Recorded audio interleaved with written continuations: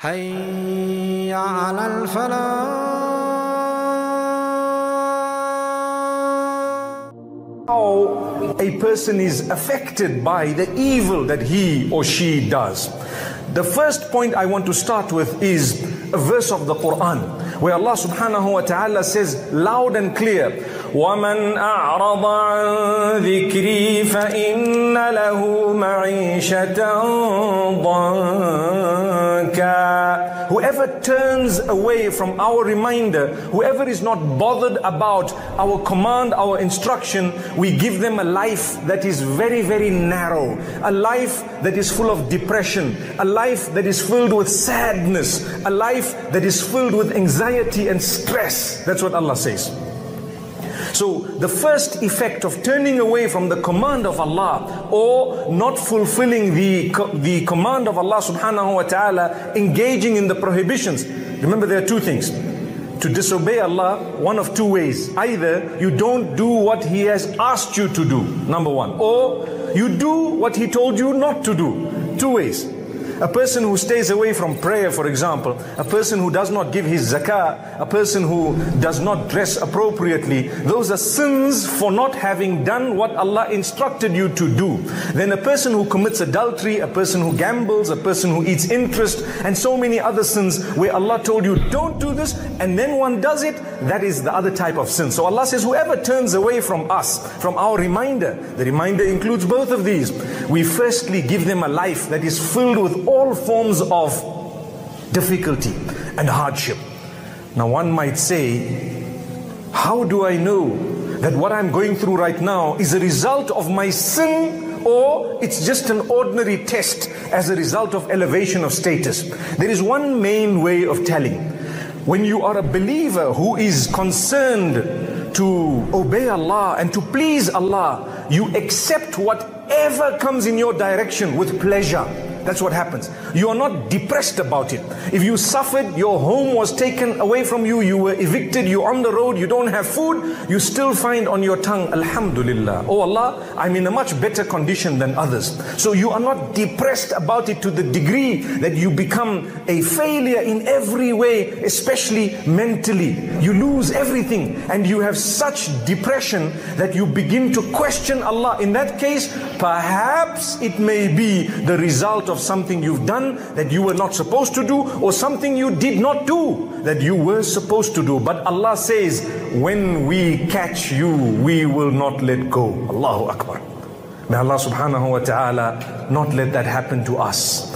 And Allah subhanahu wa ta'ala tells us, even in the Quran and in the Sunnah of Rasulullah sallallahu alayhi wasallam, that He gives us time. He gives us time up to what is known as ajal. Ajal means prescribed time. You want to commit mischief, Allah says you will taste the effect of that mischief. But when we decide to punish you seriously, then that would be the prescribed time of the end. Inna ajal Allahi idha jaa la yuakhkhar. When the fixed time of Allah comes, it's not going to be delayed. And obviously death is something that is never delayed. But Allah subhanahu wa ta'ala speaks about this.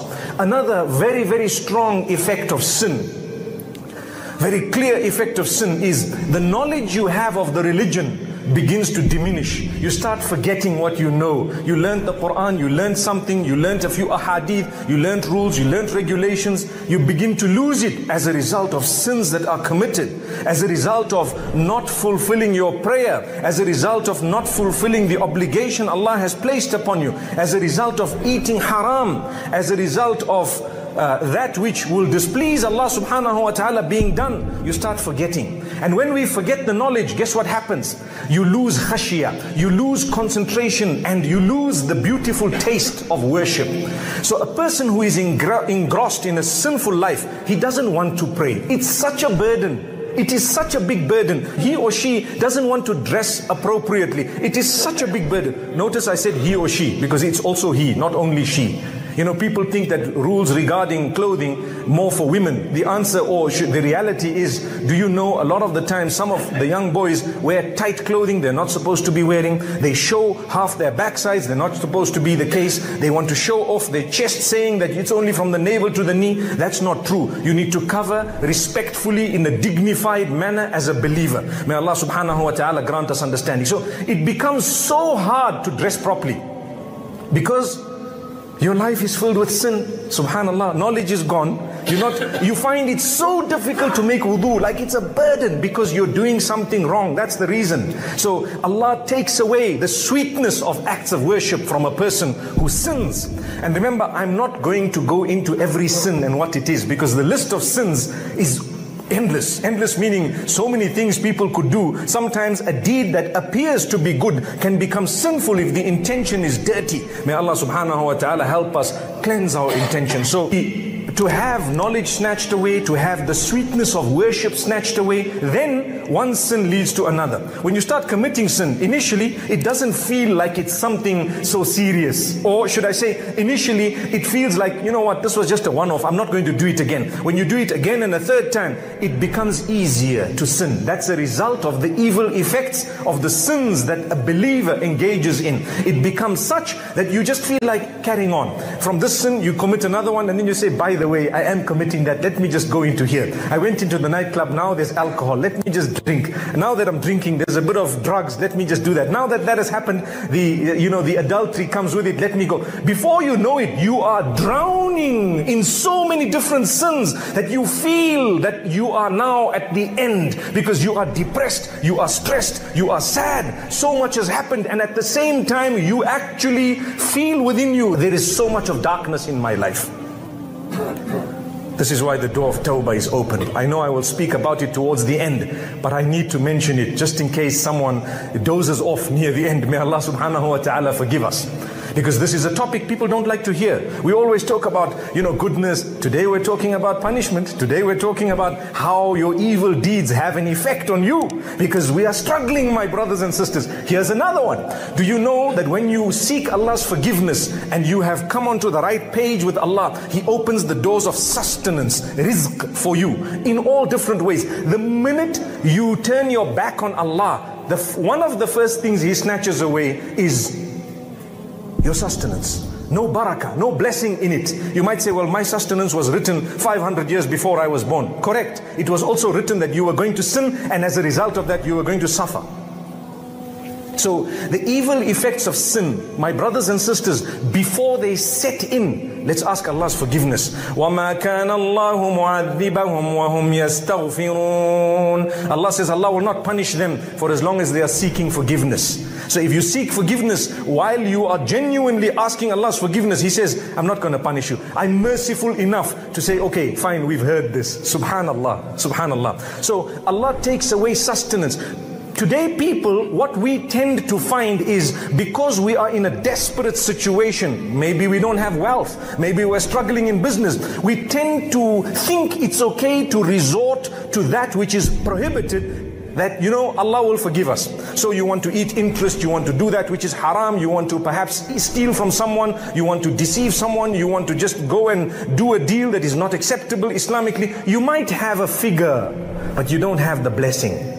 You might have a large sum, but it will come about with no goodness. Allah takes what He wants through sickness. Allah takes through damage. Allah takes through accidents, loss. All this, if you haven't paid your zakah, the sin that is actually perpetrated, the result of it is Allah takes that money anyway. I'd rather give it willingly. That money is supposed to be out of your system. I rather give it willingly than for Allah to extract it from me in a way that I looked at as some disaster. So this is why, be charitable. Similarly, if you've earned haram, it's not actually legitimate for you. Allah will take it away. At some point it's going to go. In what? In all sorts of waste. It will result in the person eating haram. So your energy that you've derived is actually made from haram means it will only be encouraged to do that which is haram. So if someone's wealth is haram, they've been eating it, they'll love to go and commit adultery, to go and tamper with perhaps something that is not allowed, maybe to go to the clubs, maybe to do that which is prohibited, and the money goes. Before you know it, where's my million? Well, how did you earn the million? If it was hard earned with your sweat, perhaps you would have been more conscious of where it was spent. But when it is not, and when you've got it through clandestine means, what do you expect when it comes to spending it? It's going to go. So remember, in Islam, we are taught more important than the figure is the blessing of the Almighty. And that is clean and clear. Allah blesses people. My brothers and sisters, be happy with the test that Allah has tested you with. You cannot, when you see the examination paper, decide that, you know what, sorry, invigilator, this question here, I don't want it. I'll only answer question 2 and 3. Number 1, not for me. You fail your test. Same applies. Allah chose your paper for you. You have to look at it and say, Alhamdulillah, I'm going to attempt every question, try my best. And subhanallah, you will succeed by the help of Allah and His mercy. But you need to be on the right page. Let's move on. Similarly, when it comes to the issue of sinning, Allah subhanahu wa ta'ala tells us that the gifts of Allah that He has given you, He starts taking them away.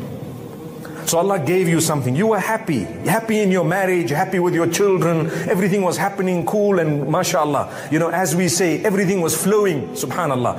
And suddenly, when we started disobeying Allah in our own ways, Allah says, okay, I give you a chance. Are you turning? No, you're not turning. Are you turning? Allah shows you 1 or 2 signs. He gives you a few hints. And after that, you know what? It starts. There's no happiness in my home. There's a problem. My wife of how many years? Suddenly I've got a huge issue. And suddenly this, and I'm stressed. Like I told you, there is a difference between the test of Allah and the punishment of Allah. Big difference. The test of Allah, you are happy with it. The punishment of Allah, you are angry. You are so cross, upset. It destroys your emotional balance completely. That is the punishment of Allah, without a doubt. Without a doubt. We need to go back and thank Allah. Oh Allah, I thank you.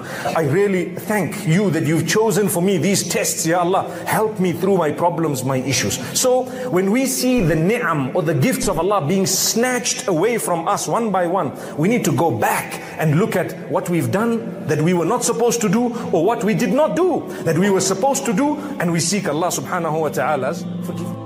Thank you so much for listening. Thank you so much for listening to this short message. I pray that it has increased you in a little bit of motivation and hope, and the same applies to all of us. Jazakumullah khair. Assalamu alaikum wa rahmatullahi wa barakatuh.